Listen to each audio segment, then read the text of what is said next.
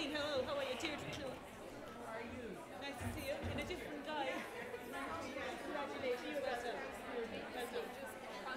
Yeah, I'm in a different guy. Okay, it's really brilliant. Everyone's having so many conversations.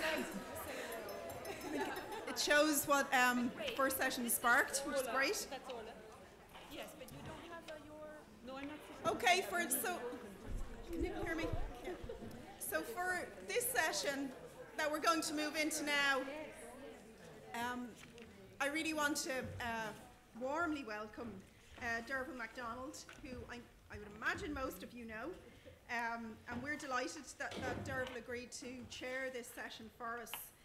Derval is currently the group business editor of the Irish Independent, and I'm sure many of you will have seen she also was awarded the Tatler Media Woman of the Year.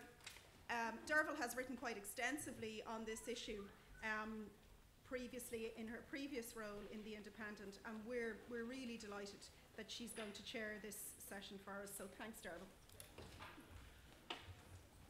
Thank you very, very much. It's a real honour for me to be here this morning.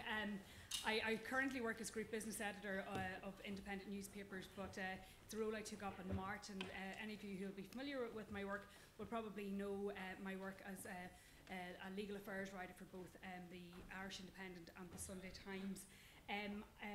Along with a certain clause in the Irish Constitution, the issue of sexual violence is probably one of the issues I've written most extensively about in my legal affairs career.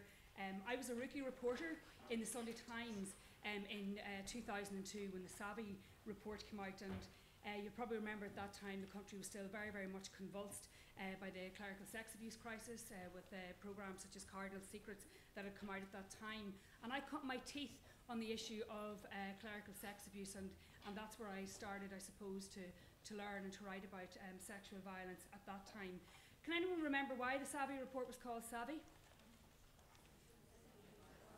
No, it wasn't. It was called Savvy because it was a play on the word savvy, which means to have an understanding of. Which was very, very clever. Not just was it sexual assault and violence in Ireland, but it was a play on that word savvy. And in her foreword at the time, one of Nolene's predecessors, Breda Allen, said that while the study at that time in 2002 was of major importance, as it still remains, that it was only with this type of regular research that we could be informed. I've been staggered over the last 14 years by the failure to repeat Savvy at regular intervals. It's frustrated evidence-based policy. It's helped us, it's prevented good prevention strategies being put in place, and it's stymied public debate. And I know earlier on people were talking about the lack of debate. As a legal affairs writer, often what we were reporting was the tip of the iceberg. It was the prosecutions, it was the murder, it was the rapes, it was the domestic violence cases. But in many senses, we were only dealing with the end game, and it was very frustrating for us as writers not to have the type of information that we could inform the public about. Women, children, and men who were victims of domestic violence and other forms of sexual violence have paid a staggering price for that failure to inform and the failure to track. And I suppose now in my new life as a business editor, what staggers me is how any society or any economy could fail to track something that costs us an estimated and probably a conservative estimate of €2.2 billion a year. And while it's great to see so many familiar faces here today and great to see so many men, it's actually quite appalling that we do not have business leaders here, we do not have the private sector here, and that we do not have others. Can you imagine? It's a not insignificant slice of a certain apple pie, you might say, €2.2 billion a year. And I think that one of the things that should come out, and we, of course we do, as Lynn said correctly, we don't want to frame this in terms of the financial cost, but it is one of the costs, and I suppose that it's a lens that we can and should see this through. So look, it's an honour for me to be here today, even though I have 3 newspapers going out this evening, but it's an honour to be here this morning. Panic. But somebody else who's also very, very busy and has to head off to an important meeting with the new European Investment Bank. Maybe they could invest, Deirdre, in something like this, research. But Deirdre Clune, she needs no introduction. She's the MEP for the South constituency, and she has advocated extensively on behalf of women and all victims of violence. And I wonder if you give her a warm welcome to speak to us this morning.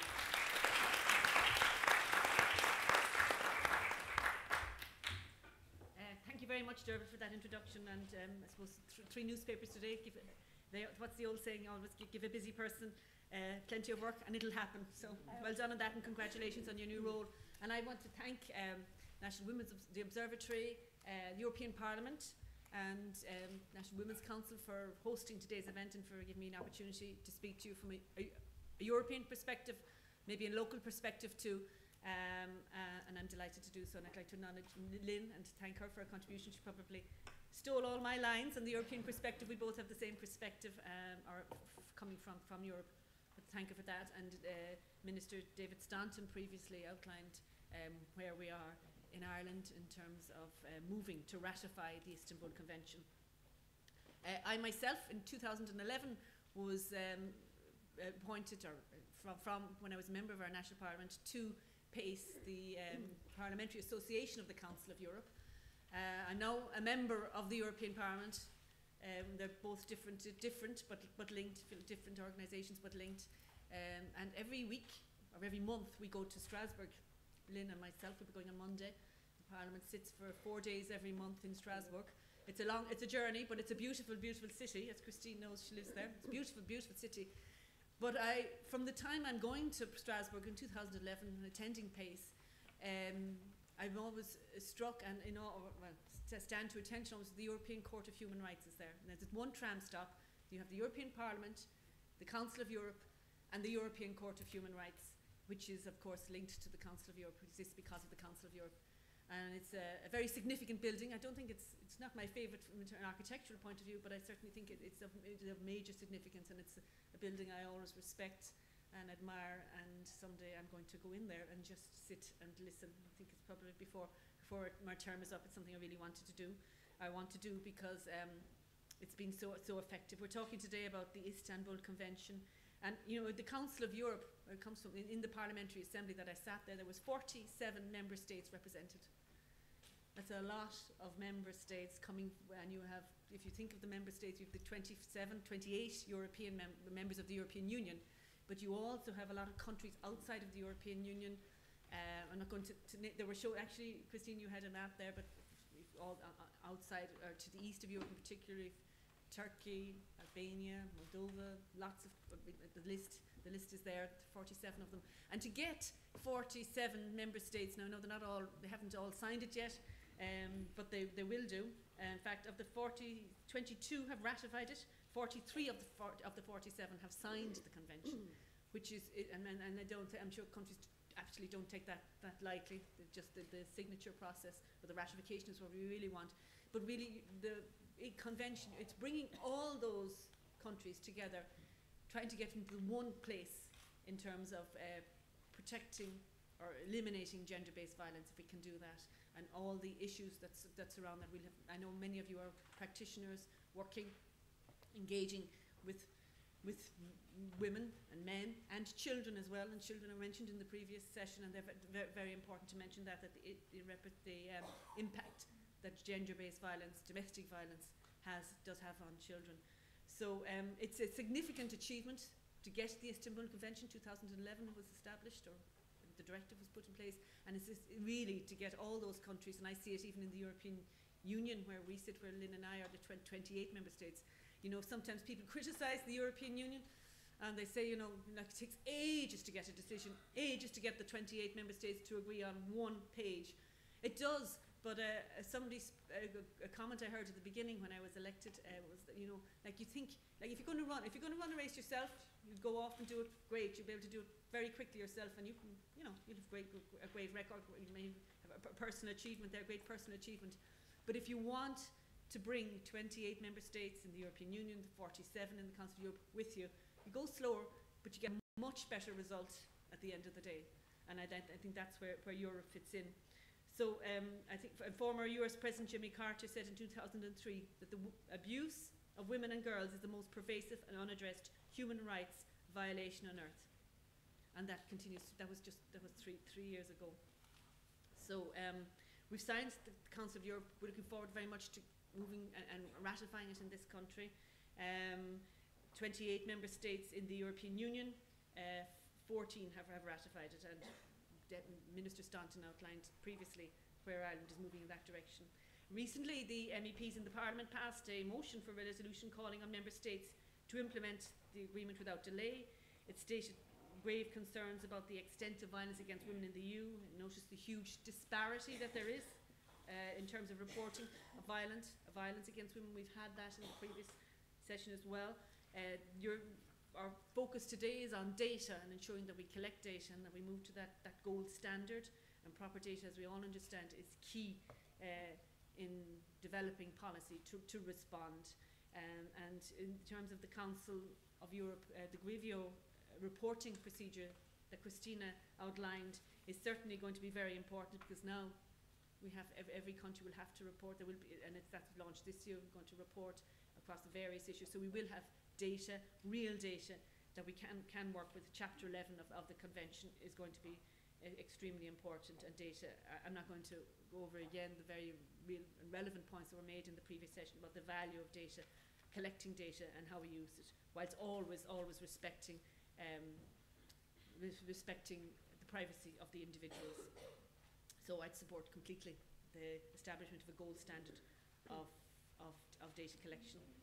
The European Commissioner this year in November, well, at the start of our 16 days that we've come to an end of now, launched their initiative and outlined areas where we're going to work, and to get to a point where the 28 members of the European Union will actually ratify the convention.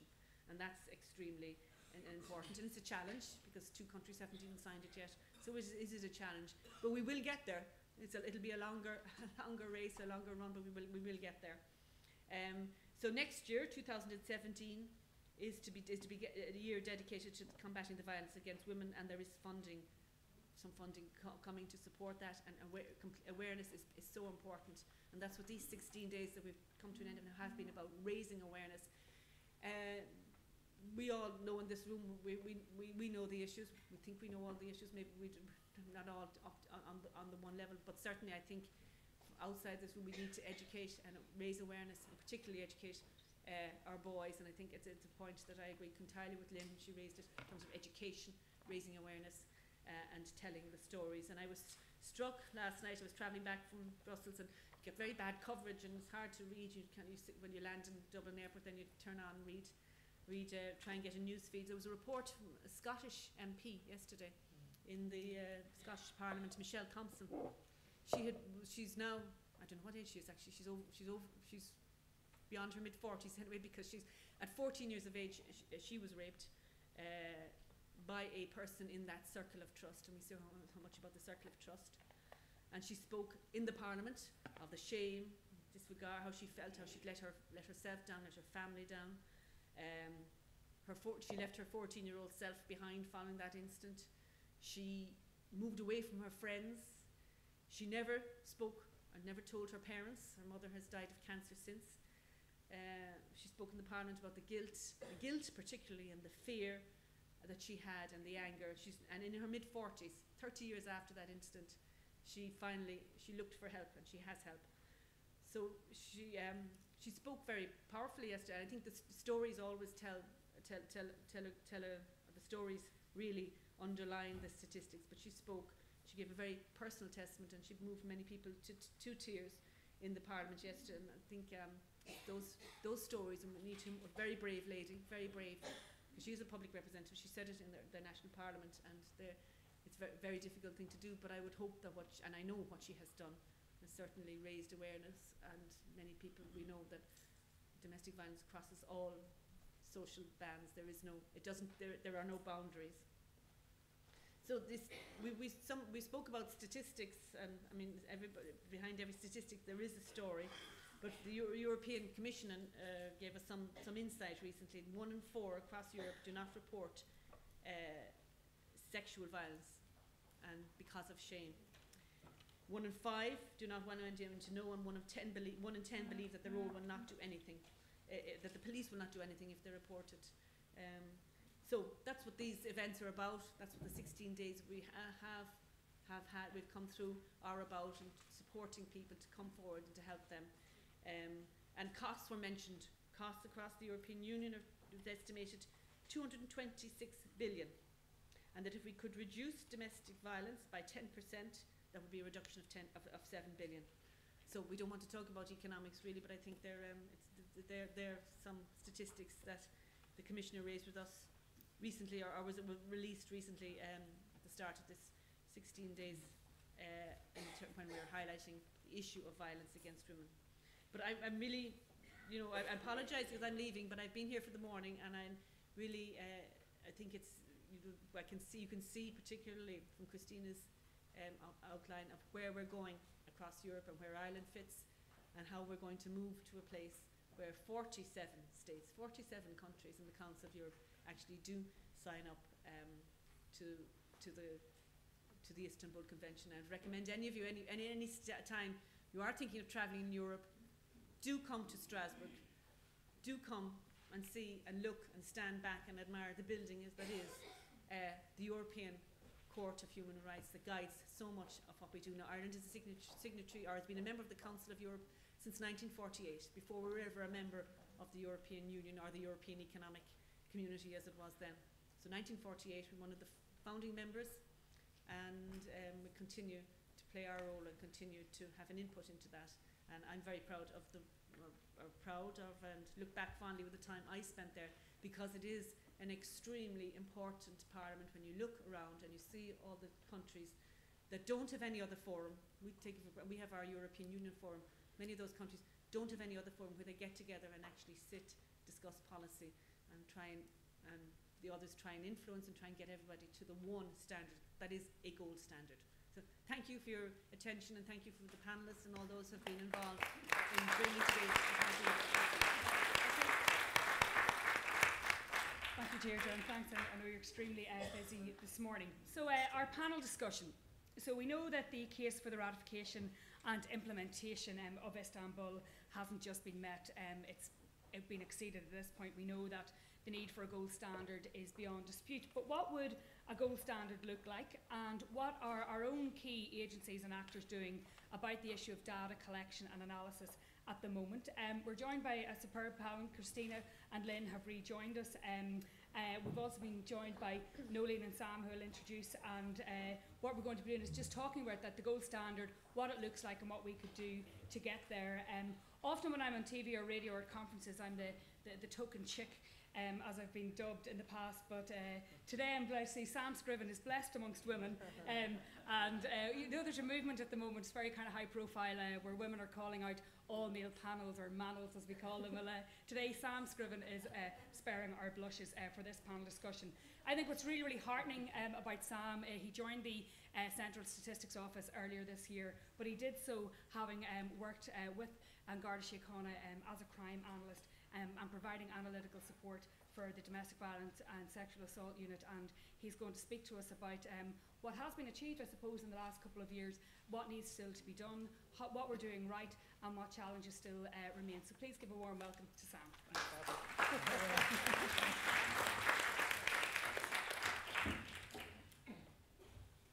Thanks very much, Dermot. Thanks all for coming this morning, and thanks for obviously the invitation to contribute to this very useful debate on the Istanbul Convention. The CSO are committed to supporting the establishment of the so-called gold standard in data collection.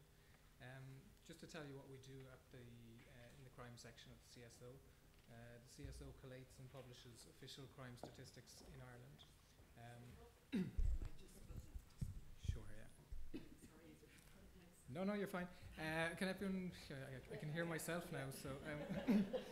So the CSO collates and publishes official crime statistics in Ireland, and crime statistics are based on administrative data received from Garda Síochána, which is based on crime incidents reported to and as recorded by the guards.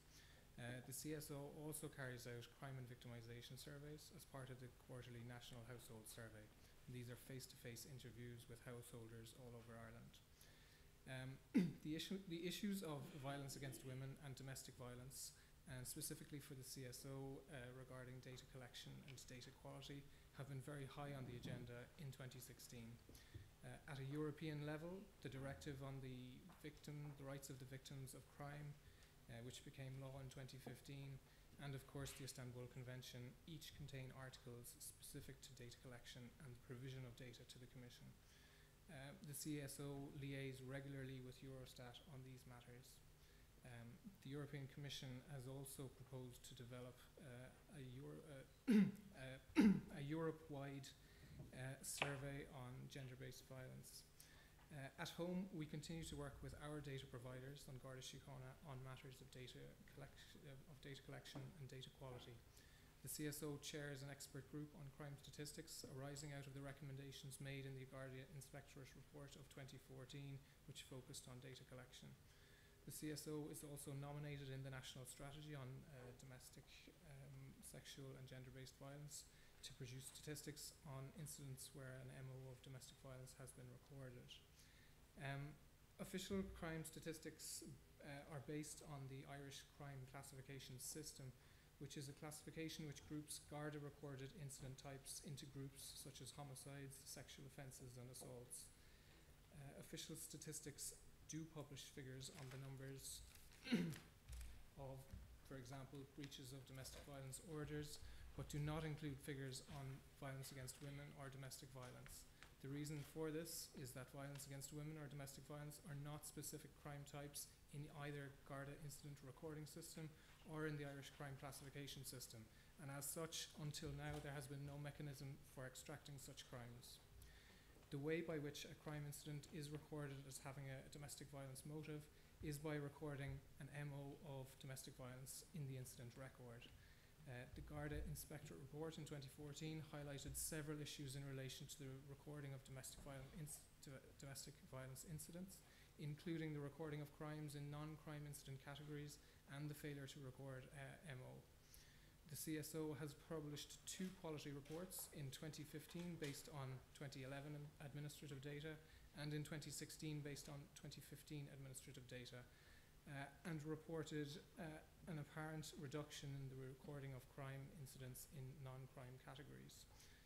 The CSO is now receiving modus operandi data, and while it will be technically possible to derive statistics on domestic violence crime based on this MO field at present, it would be essential for the CSO to carry out an assessment of the quality of this data prior to publishing any statistics. The assessment will seek to identify whether crime incidents involving domestic violence or sexual violence are being recorded as crime incidents and with the correct MO. Carrying out this assessment is a fundamental prerequisite to publishing statistics that users can have confidence in. We continue to work very closely with Garda Síochána to improve the collection of quality data. When it has been established that reliable statistics on domestic violence and sexual violence incidents can be published, a number of other pieces of the gold standard will fall into place. Age and gender statistics for victims and perpetrators are routinely recorded, and these will be possible to produce statistics on. The relationships between victims and perpetrators is now also being recorded by Garda Síochána, and although the CSO has not seen examples of the data yet, it is certain that this will provide a rich data set for us. This will permit the disaggregation of data according to these variables, subject to the constraints of data confidentiality, which is a key priority for the CSO. Other challenges remain. The collection of data relating to ethnicity and disability is much more difficult to obtain, as there is no obligation on witnesses or suspects to provide it. Therefore, the completeness of such data would be open to question. However, the greatest challenge, in my opinion, is the apparent absence of an agreed cross-agency definition of what constitutes gender-based or domestic violence crimes. And often the pervasive understanding is that domestic violence crimes is restricted to intimate partner relationships and to recurring violence. That's it. Thank you.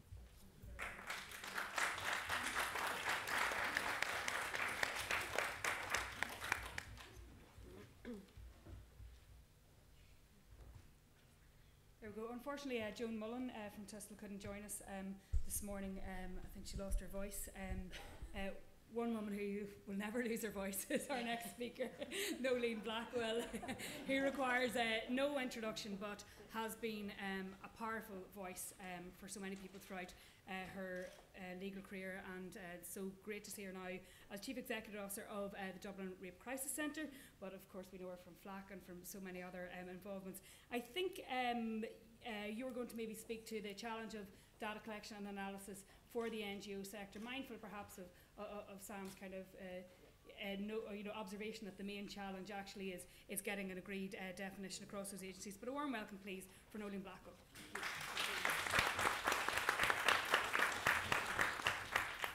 Do you see the way they brought in 3 newbies? Derval's new in her job, Sam's new in his job, and I'm new in my job. But actually the being new is relevant in my job. Derval, will you stop me when I have to stop? Because I can go on about this for a while.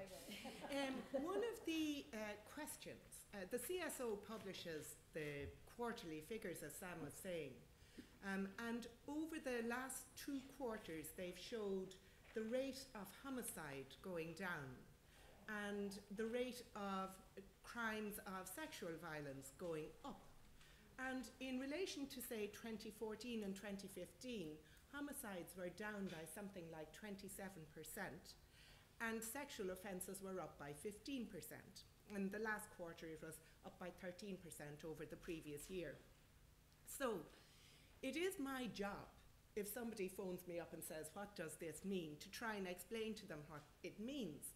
And the answer I'm left with is I haven't the foggiest notion, because it could mean either that more people are reporting crimes of sexual violence, which would be good, or it could mean that the rate of violence is increasing, which would be bad.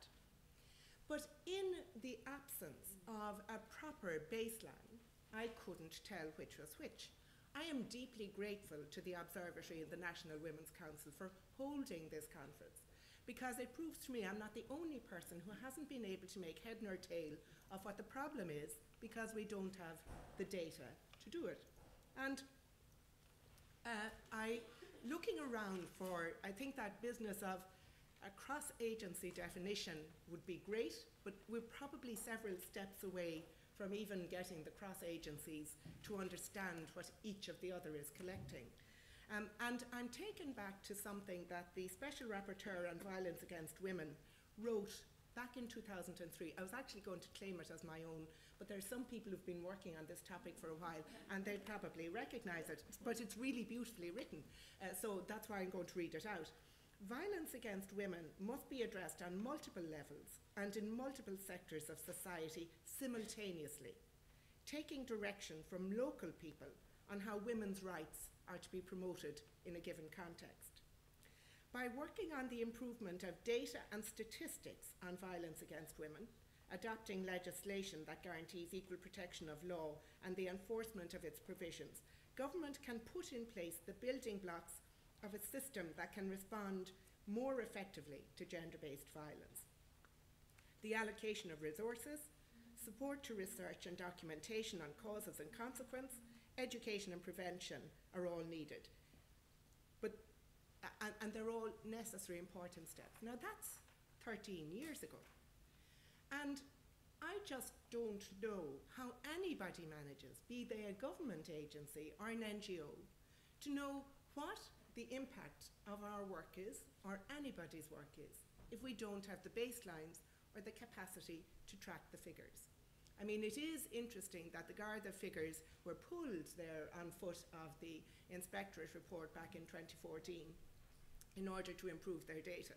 But just yesterday, the CSO, I was checking my figures in case I was out of date, launched or had new data between 2010 and 2014, I think, Sam, which showed that in that period, sexual violence offences went down by 18%.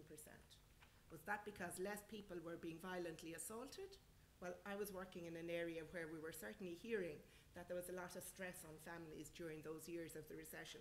Was because the guards weren't available to take calls? We don't know. I mean, it is just desperate that we don't know what the basis of the problem was. So that's the collection of data by the guards, but that's not enough, because if you look at the figures of reported cases to the guards in sexual violence area, you get about 2,500 thereabouts for a given year. It's a bit more, a bit less, but say that amount. And then if you look at the number that end up charged in court with serious sexual violence cases, because that's the High Court, you see maybe 150, that kind of thing. What happened? Were some of them so minor that they went into the district court? How were they counted there? How were they dealt with? We don't know. One of the ways you stop sexual violence is by holding perpetrators to account. You cannot hold perpetrators to account unless you can say that people are going through the system, people are reporting, they're reporting correctly, it's being dealt with properly along the way. So the collection then of data by the courts is the next thing you look at. And you find that courts across the country effectively don't collect data in the same way within the one agency, not to talk of interagency. And they call violence against women, they deal with it by reference to the various charges or cases that are brought in relation to barring safety orders or whatever. And then there are other agencies as well. We don't know, for instance, how well CUSC is doing on their awareness raising campaign, the state agency, because we don't know what we're starting from or what is triggering people to take action on foot of violence that's happening in our society. So what we do in the Dublin Rape Crisis Centre is we record the number of calls that come in, we say what they're roughly about, we say the number of people we're dealing with.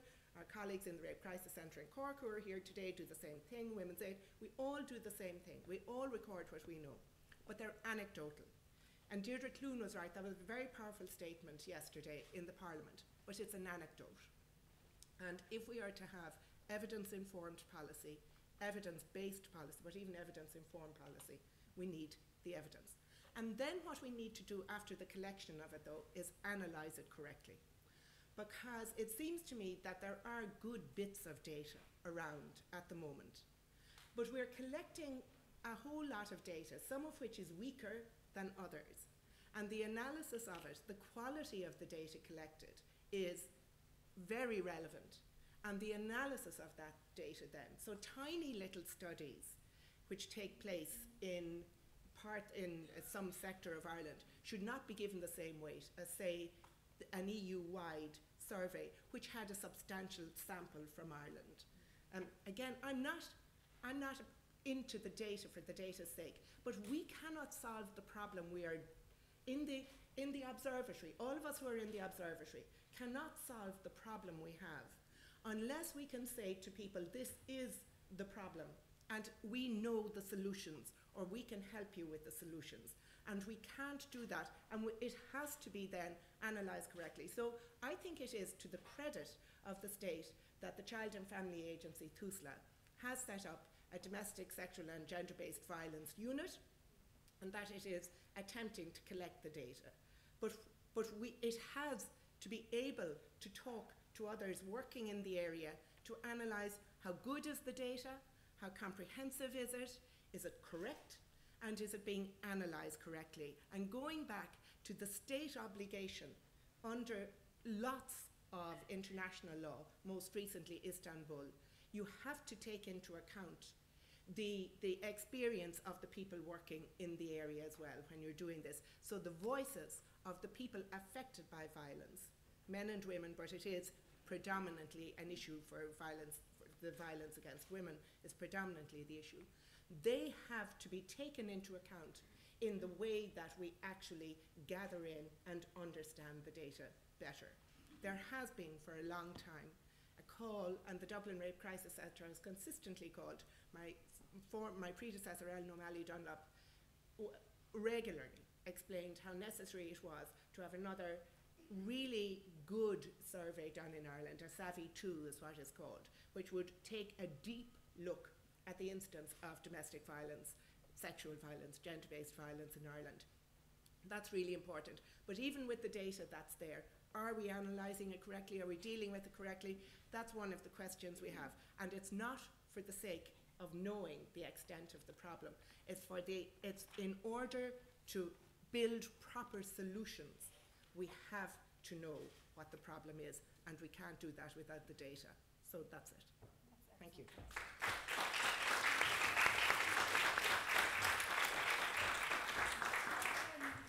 That's it super. I might maybe just before we go to the floor, and if this morning and the coffee break is anything to go by, I know we won't struggle with getting some good questions and answers in this session. But I might maybe go to you both, Christina and Lynn. Just any observations just on what you heard from both Sam and Nolene, I suppose just in terms of the challenges in Ireland in both collecting the data and analysing it. Yeah, well, I suppose it echoes what we were saying this morning about the need for the data to be collected to know the scale of the problem, but also then to develop the policies that actually fit that problem. And without that, we are sort of flying blind. And I think we're all in agreement in this room that that's what needs to happen, but it's how do we make it happen? And again, it's just to echo that I think that we do have an opportunity because of the Istanbul Convention that Ireland could get its act together in having coordinated approach to collection of data and the sharing of the data as well between the different departments. You know, and like, you know, as Nolan was saying about the 150 reaching the High Court, and we don't know why. Do you know what I mean? It's just ridiculous at this day and age that we don't have that sort of analysis of the situation. So it is about a coordinated approach, and I just, again, just as we seize the opportunity to do that and to get all departments, agencies talking to each other. And Christina, maybe you might, if you have any observations just on what was highlighted in particular by Sam, just in relation to the lack of agreed definitions. Well, I mean, what retained most of my attention was this notion that there is a lack of a cross-agency definition. And as I mentioned earlier, also in the studies that were affected in the Council of Europe, it was mentioned that perhaps it is very ambitious also to aim at such a definition. But clearly, whatever is done at the level of the various agencies is already a very important step towards moving in that direction and helping coordinated work between the various agencies. I'm going to throw it open to the floor now, but one of the questions I would have for the panel and indeed for the room is the question of funding the ratification and implementation of Istanbul, because we saw with the Victims Directive, you know, last year the DPP and other agencies expressing concern about the impact that it might have on them if they were to give reasons and to fulfil the Victims Directive. And this, it seems to me, is something that would require a serious amount of not just initial investment but sustained investment in order to achieve it. How confident, Lynn, would you be in, you know, in securing that? Because all the policies and conventions in the world mean nothing if we can't actually give effect to them. Exactly, and I suppose that was what I summed up the speech this morning, saying that we can have as many rules and regulations as we want, but they're, you know, they're only worth the paper they're written on if we put the investment into it. I suppose it goes back to that again, as I suppose we're not framing it in an economic sense, but if you can measure the scale of the economic cost and why it's actually economically prudent to put the investments in, which will then deal with the problem and prevent it happening in the first place. So you have to win that argument with those who hold the levers of power. But so maybe that's where using the economic cost is a useful argument for that, because we would absolutely save the exchequer in the long run.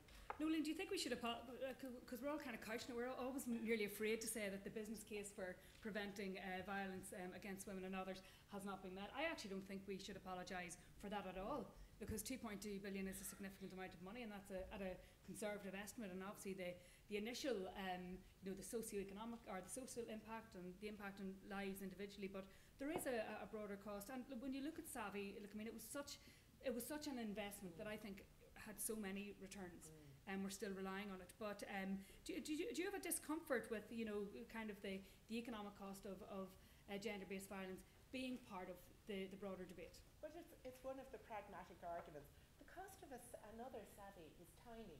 Actually, everybody says couldn't be done because it's so expensive, but the cost of another Savvy would be €1 million. And the Taoiseach Minister for Justice said she was anxious to do one.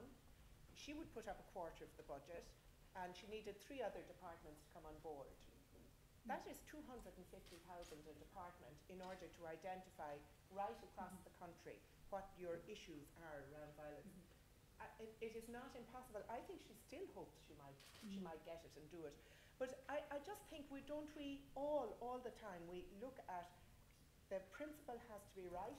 We have to identify what the principle is, and then you make the practical arguments. And there are all sorts of practical arguments around changing it. And that is a huge scandal if we are wasting all of that money when we could be using it in a much more effective way. So I'd say find anyone in this room, I'd find very few people who wouldn't be prepared to make the money argument when it makes sense. A lot of practical people sitting here today.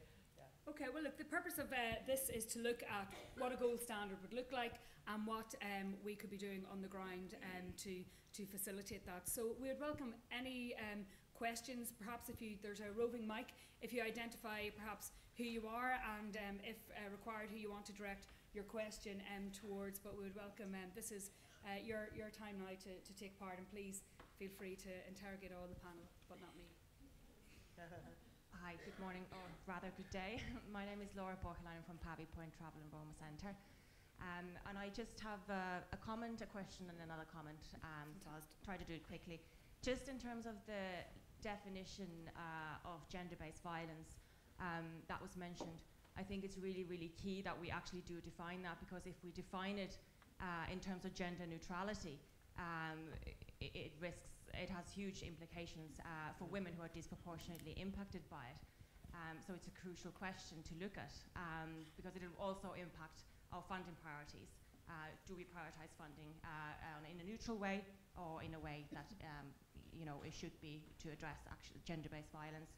Then the other thing is for Sam, I suppose, on the ethnic data collection. And I'm wondering, could you maybe elaborate on some of the challenges faced in trying to promote that piece of work? And then just to reiterate what Nolene was saying in terms of the learning and the practice on the ground and the knowledge on the ground, and just to suggest for the CSO, for the Gardaí, and in fact the COSC Data Committee, to tap onto that knowledge that civil society organisations have.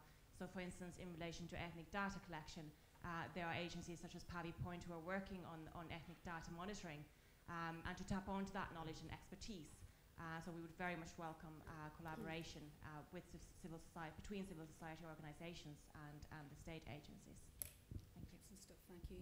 Sam, would you like to respond to that? Yeah, thanks very much for your question. I suppose in terms of the collection of ethnic data, what we don't have in this country is a national identifier for the justice agencies, and we don't have a national identity card which might link to other information on the person. So the only data that we can collect from persons is what we ask of them, and often for many reasons it can be awkward, inappropriate, unlawful to ask people their ethnicity or disability status, and therefore at best you're going to collect part of the data. Sam, could I just add on to that though, that people with disabilities, people who are ethnic minorities for the most part also want recognised the special issues that they face, and this is where I think Laura's point of saying ask us, because you're working on it already. You are working on a way that makes it respectful and proper to collect. It is possible to do it, even if difficult. And if we're not taking those things into account, you said yourself, we're not getting the reliable data that we need in order to solve the problem. So yeah. Absolutely. Just down towards back to my right. Tessa Collins from Pavy Point. Just a comment that I would like to make when we're speaking about data is maybe try and get traveller and Roma women and men involved in services, employers, that we would know, would be able to talk about our community. I think that would be a very important point too. That's great, thank you. Now, any more? Yes, this lady just in the front row. Do you have just a microphone here, and then we'll go to this side of the room. I'm Lydia Bujor. I've been working with Roma people, with women, Roma, and my question is how we, which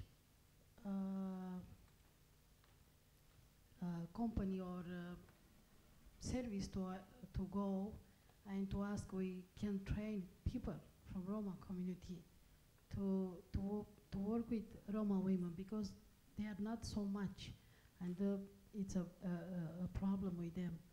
And we are just two mediators in all of Ireland, and if we have a problem, who can help us with that? not just the Department of Social, or I don't know. No, that's great. I think what perhaps Christina, what this lady's trying to articulate is kind of the lack of training affects lack of access, and then that in itself perhaps distorts the picture, and especially in circumstances where we know that certain communities are perhaps disproportionately affected by this issue. Yes. Indeed, this is an area that the Istanbul Convention takes on board and gives a lot of attention to. The questionnaire also that Grevio has elaborated contains very specific questions on initial training that members of the various professional categories that are in contact with women receive, but it also puts a lot of focus on lifelong training, and Grevio members will be looking at how regular the training of the various categories are, what is the content also of the training that is being given, if it is gender specific, and so on. So yes, this is a very important pillar, I would say, in the Istanbul Convention. Excellent stuff. I think there's a gentleman here, and then to Margaret. Thank you. Yeah, a lot of people have referred to the importance for data collection. I agree entirely. Good data is essential to understand the scope of the problem. But one speaker actually referred to the fact that European data tends to be more accurate than our own data. And I have some reservations about that. I want to refer in particular to a very wide survey that was carried out in 2014. It was carried out by the EUFRA, Fundamental Rights Agency, and it interviewed 43,000 women throughout the whole of the EU. Not a single man was interviewed. And it produced data on the basis of that survey. And now, I think that's contrary to best practice. In my opinion, when these kind of surveys are done in countries like the US and Britain, they take care to interview an equal number of men and women, and they try to include couples actually as well, so that they can check what's happening between the couples, and there's a kind of cross-checking going on. And I would like, in particular, one of the panel to refer to that EUFRA study and say, do they actually support that, and do they think that that was good practice? Okay, so obviously the EUFRA report, I remember reporting at the time, was in itself fairly groundbreaking, and it did canvass and seek the views of women, and I suppose it maybe goes to the heart of the observation. Sorry, I just forgot your name earlier, about the cautioning against gender neutralising, an issue that, in my view, does affect women more, but there are implications arising from that. Well, I suppose maybe the panel, maybe Nolene, obviously, like even Savi obviously was, canvassed the views of both men and women, but in terms of moving forward for research, is it something that we need to do, is to open the debate up more to include the voices of men who may both be affected by it, but also for the most part be perpetrators of such violence? Can I answer a slightly different question? You can. Because it's in my head and I just want to get it out, and then I'll come back to that. There's something about the quality of the data, what you're looking for. I think in a sense you have to look and see what are you trying to collect in any particular area. But was it just last week Eurobarometer came out with a Europe-wide study where they had interviewed 1,002 Irish people as part of a Europe-wide study, and the evidence of that study was that 21% of people thought that there were circumstances in which it was all right to have sex without the consent of your partner, including walking along a dark road, wearing provocative clothing, and being drunk. Right, so that was the finding. And it's interesting, that is interesting, because 1,000 Irish people is not a tiny number of people. So that there are 210 people out there who think those things is a problem in itself.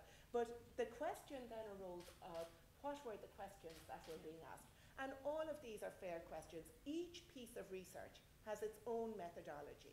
Each piece of research that I have seen, being no expert on the topic, of course I'll talk about it, but you're looking to see what was the research trying to find out in the first place and what was the methodology, which is why one of the things that I raised was the quality of the research. It's not just the collection of the figures. What is the quality of the research? What is being asked? And how then is that being interpreted? Because some of the interpretations coming out from data recently collected is certainly very dubious. So some of the assumptions being made about the fact that the problem is being properly addressed are dubious because they're based on pieces of research that are too thin. So all of those things are really important when you're looking at the question. And that's true of anything. Statistics can be used for a whole lot of things. And it's a question you have to be reasonable about the research and you have to do it. The truth is that we have to, I think Laura's quite right, let's get that definition right. The definitions, we know what we're signed up to, for instance, saying is violence against women. We can do all of this, but we then, I think it is something of a disgrace, and it's only now it's coming to my head, that Sam said, when we get the data reliable, when we have reliable data, 2016, when we have reliable data, not your fault, you're new to the job, you have another 6 months. Maybe Christina and Lynn, the voice of men in future or even in current research. Lynn. The voice of men. As I said, I suppose this morning, I've nothing against looking at domestic violence across the board, whether it affects men or women, and I think that, and that was the point I was making about the Victims' Rights Directive will actually look at that and will collect that data and will then allow us, if we are misinterpreting, and if it is a case that the scale of domestic violence is far greater against men than we ever thought, well then that's why we need the data to assess that. I think picking and choosing certain studies and going, why do they only ask women on this? Well, I could point out studies that only asked men questions. So it's not even saying what were they trying to do with that report? And again, it's this divide, and whataboutery drives me mad. I think we will have proper data if the Victims' Rights Directive is properly implemented. And then if we have been wrong to date, well then put my hands up and say, well then we do need to do more to help men who are in those circumstances. Christina.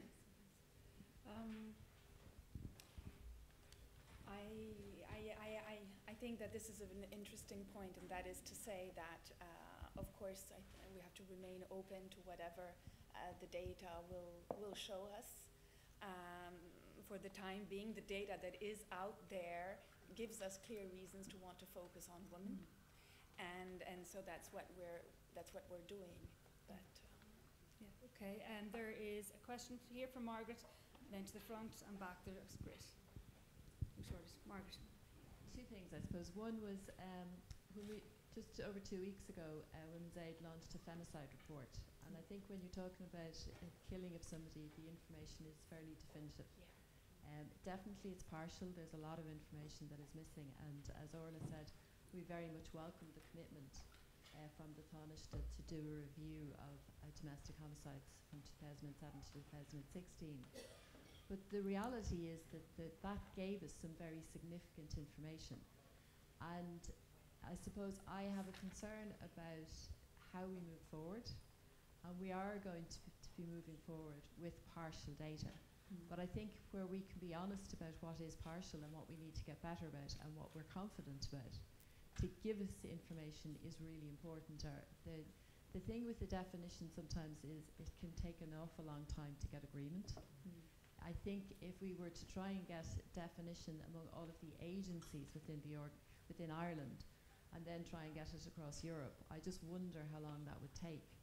So I think sometimes it's about actually saying, okay, that is a goal that we need to move towards, but there are things that we need to do in the shorter term, and some of that information is available. And I think it would be very helpful to have a sense of this goal set standard. I think for me today, I was hoping to get more illumination on what this goal standard will be and what are the steps that we're going to take to get there. Because as one of the agencies that does collect data, anecdotal as it may be, it is informing the picture of what is there. It may be partial, it may not be anything, it's not like a survey, but it does add to the picture. And there is a major gap in a lot of this information. So I just would like So for you, Margaret, then what would be a kind of vital next step then? Is it collaboration in the first instance amongst the agencies here in what Ireland? we could expect next year. I mean, for example, the link between getting good data and informing actions. We've had the biggest investment in the awareness campaign that was launched at the beginning of November. And I think it's even about thinking about how do you collect data that feeds into information. Up to relatively recently, people believed that women are at the highest level of danger on the street. What our femicide research shows absolutely clearly is that they are at the greatest level of danger is in their own home and from somebody known to them. So we need to move on the information that we have. Okay, Nolene, and I suppose there's probably a similar trajectory when it comes to sexual violence. The stranger danger myth is sort of routinely demolished by the fact that it's usually intimate partner violence. But for you in the Dublin Rape Crisis Centre, what are the next steps in a tangible way to work towards, even towards an Irish gold standard, let alone a European-wide one? Okay, so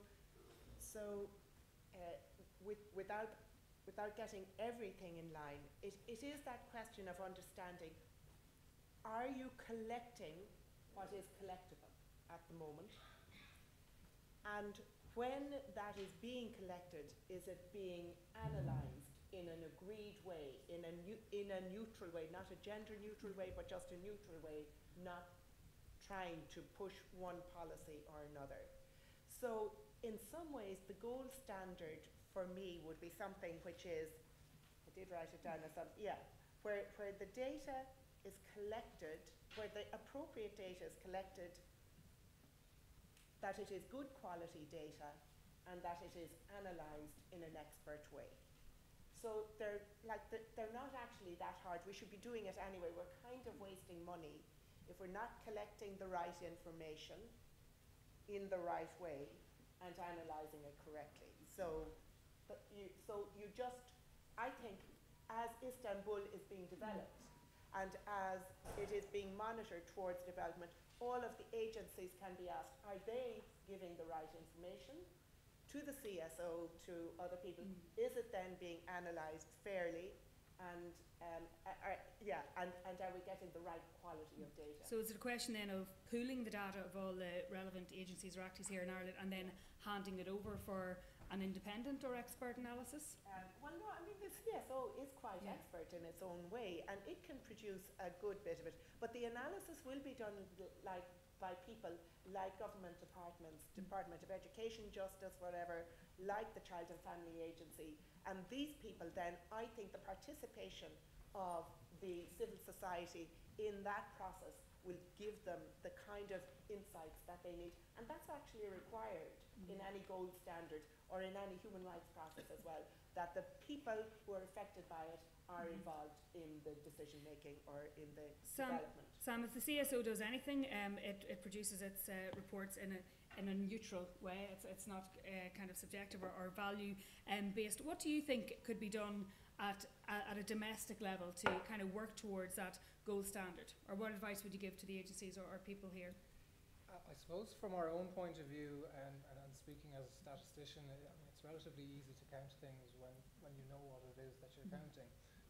So the definition is pretty crucial to us in terms of differentiating between what is domestic violence or sexual violence incident and what isn't. And without that definition, you're going to always have grey areas in between the two. To be honest, I do feel that when you solve the data quality issue with regard to categorising it into sexual or domestic violence, the rest of the gold standard becomes easier because those variables are already recorded. Ultimately, the challenge is taking, for example, a set of assault crimes and subsetting them into assault crimes that are motivated by domestic or sexual violence. So that's the biggest challenge from our point of view. Okay, sorry, there's a lady in front here, I'll go here and then over to the side of the room and then to the gentleman at the back. So what I might actually do is maybe just take just those three questions together. Maybe if you just, work away. My name's Anna well, I do research in Trinity in the health sector and health policy and some database. I have a question. I don't know how feasible it will be, but definitely will not be that costly. I'm thinking of the hospitals. Why can't we have a satellite system? We use it for medical records. So just put a satellite system to all the agencies that deal with crisis, and of course in Algarda, blah, blah, blah, blah. And there will be one base that will collect data. I think it's very important to eliminate the human intervention when it comes to interpretation.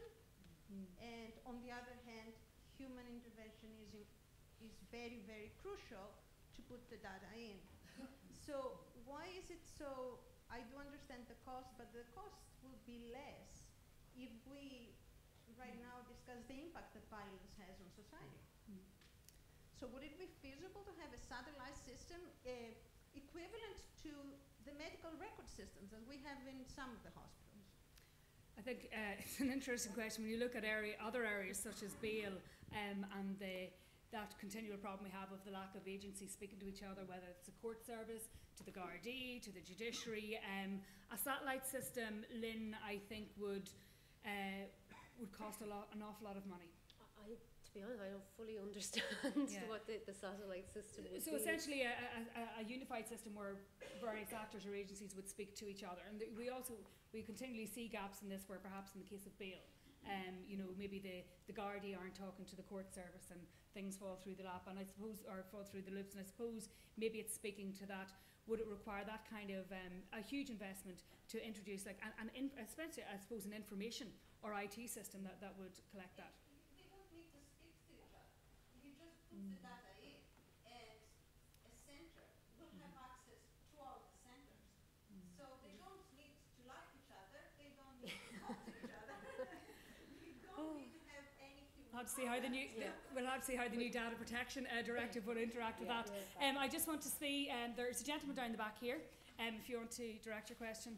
That's actually a very interesting point, I think, and it'll be 2018, but how we're actually building up for the GDPR coming in and how that's going to affect the work of everyone. I think that's going to be a very, very interesting point and challenge for any new systems that come in. But this gentleman here. Hi there, my name is Neil Rafter and I work with the Irish Penal Reform Trust. I just had a question relating to awareness raising on the issues of domestic violence, and I suppose more generally sexual offences this would apply to. Just, Ms. Blackwell put forward the point that people constantly are talking about the whole asking for it issue and saying that somehow makes the rape or sexual assault okay. Well, clearly the awareness and education as to what constitutes this issue within the Irish public isn't there, and there's need for education on that. And this isn't so much a question, it's just me putting forward the view that should occur at the earliest stage possible, at school level. And I've been in school in the last 10 years, not that long ago, so I know for a fact that it doesn't happen now. And it occurs at university level on a voluntary basis in some places, but it's discussing that it needs to. I don't know, Nolan, if you want to take that up. I've always kind of felt the view that I suppose maybe some cultural elements, including the fact that 90% of our primary schools or national schools are Catholic maintained and controlled, I feel, has been a huge barrier culturally and historically to education and awareness around issues such as sex and consent. And certainly going to a convent school, it would have affected the manner in which we were taught those issues. But that need, we've seen it, Nolene, in a lot of college campuses. There's now much more awareness, and in some colleges in the US it's compulsory to go through that kind of awareness training. But maybe just to speak to that, I mean, that kind of, I think what you're saying is the missing piece, but the education and awareness, and to what extent is having proper data important and relevant to developing education policy? Well, I think it would make the case that bit stronger if we had the data that's happening. But you get no argument from me about what you said at all. It is absolutely essential, and there are some great initiatives done voluntarily by, say, kids in transition year schooling. There's one of our favourite in the Dublin Rape Crisis Centre was done by County Meath School, Eureka Secondary School in Kells, where they did this fabulous poster and a whole course in transition year on consent, and they're continuing it now into 5th year. They had this poster, it's the yes, not the dress. And so there's a whole group of people. But interestingly, that kind of activity as well feeds back in different ways. We have older people coming in to us in the Dublin Rape Crisis Centre saying the like of, I thought I had to put up with it, I think I might not have to. So, you know, that kind of a general discussion is very important as well, and it is for the benefit of young people who might so thoughtlessly get accused of a sexual offence, who might so easily fall into domestic violence because they thought it was normal in a house or whatever, or might not know how to deal with it if they see somebody in trouble. For all of these reasons, the awareness raising that is being done, that needs to be done more, and that needs to be built into people's whole way of thinking, that respect for bodily, mental, emotional integrity, respect for human rights, all that is, yeah, I doubt you'll get any disagreement from the panel on that. It's just a reminder that funding that we talked about in this morning's session, I'm not sure if you were here, about the EU, the year of eliminating violence against women. I know it's only 4 million, but we should, like for member states, but the Irish government should be applying for it. It is funding that's there for raising awareness and for doing education projects with children. And I think we need to start at the primary school level. And it is about respecting each other's personal spaces and bodily integrity, and then that leads up into, because by the time you get to college, you've already set that the patterns are already it's too late to kind of try and change. I think it is so positive that young people are leading that debate, are recognising that they are not getting the skills that they need in order to handle the world, and what sort of education system doesn't try to give people the skills they need to manage in the world. Yeah. That's great. I know there was a hand up over here, did I see? Yes, this lady just towards the back, thanks. Good afternoon. My name is Lynn Cahill. I'm a researcher with the School of Social Work and Social Policy in Trinity College. And what's kind of coming across from me from this afternoon is a big emphasis on definitions and what constitutes domestic violence, and actually how that is important that is for us to be able to talk about this issue. And this is an issue internationally as well that limits data collection. My point is it's an opportunity to have a look at how we're actually framing domestic violence. So the gender-based violence analysis is excluding other groups of people. So it's an opportunity to look at how we're framing this issue if we're talking about a new definition of domestic violence. That's brilliant. Thank you very much for your comment. We've just got a few minutes. Can I just check, is Mary Jane Real here still? Is she gone? No. She's gone, okay. Okay. I saw a hand up here. Did I just, yes, this lady just down near the front, thanks. Yeah, it's just a very quick comment, and I think it ties into the last one. I think it's probably time to move away from a very legalistic understanding of what we mean by definition, and to start maybe moving more towards kind of an operational understanding of what domestic violence might mean. I think the Sex Offenders Act 2001 has a legal definition of a sex offence, but it's certainly not all-encompassing. It would miss out on a lot of things based on motivation or context. And I think we need to start in terms of domestic violence, looking at what are the operational or the contextual issues that feed into that definition. And it's very hard to get the police to do that, you know, because they will be recording in their way, so it's a debate for sure, yeah. Yeah, and certainly through, gosh, more than 10 years of covering, you know, these issues and seeing, because one of the things I did write extensively about was what the panel spoke to earlier, was about the attrition or the dropout or the fallout rates, you know, the huge gulf between the prevalence of sexual violence, the very, you know, the less than 1 in 10 who actually report it, and then of that 1 in 10 of how there's an even smaller subset that actually make their way through to a prosecution, let alone a conviction. And any time I wrote about it, I always tried to write in the last sentence that it's such a pity that we don't stay the line, because when it actually comes to conviction and sentence, we do actually have quite strong rates of both conviction and custodial sentences, you know, so there is a huge, I suppose, just huge opportunities between that, and it was always that gulf between the prevalence and the actual prosecution, I think, that was most difficult. I'm going to try and just maybe sum up. It's quite difficult, but Sam spoke to us. I think one of the most frightening things still to learn is he was talking about the finding block or the prerequisite that we need, which is the primacy of reliable data. And it seems to me it's just striking and kind of quite frightening that if we still don't have that yet, how can we even ever possibly develop a gold standard? It seems to me that that's probably our first thing that we need to do, because he talked about how the provision of rich data sets can only come from reliable and agreed definitions, whether they're legal or operational. And you can see sometimes how we can get tied up maybe if we're so obsessed with definitions, and yet they do have an important role to play both legally and operationally.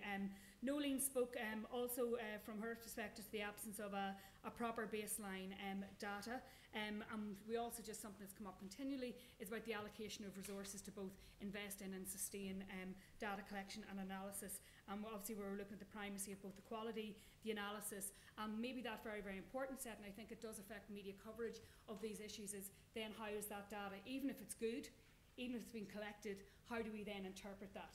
And what messages does that send out? We also kind of looked at how there can be a distorting effect if the collection of data by other key actors, such as the court service or the DPP or others, isn't aligned. I think, Nolan, what you said is we all record what we know, but it's anecdotal, and I think that's, for the large part, that's going to be one of the most difficulties. But I think if we say, probably one of the biggest things I think I took from yours was that evidence-informed and evidence-based policy needs one thing, and that's evidence. In order to build the proper structures, that's what we need. And I think that there has been an acknowledgement that as part of that research we need to understand the broader issues, and I think just that lady just from Trinity just spoke to that there, that the risks of actually maybe making our focus too narrow. So as a certain former Taoiseach might have said, a lot more to do in this area, but I hope, like me, that you find this morning very, very stimulating to look both at the challenges and the opportunities, and I hope that, like all other things, we won't waste a good crisis.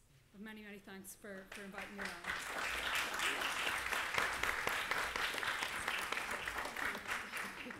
Thanks, Derval. You've totally done my job, so I'm only going to be a second now because you have summed up. Thank everybody really for your participation today. It's been extremely useful for us all in the Observatory. It really has put a spotlight on the issue, and this is going to be central to our work. And the convention clearly provides the sort of the impetus, the launching pad, in terms of making sure we are on the road to that gold standard.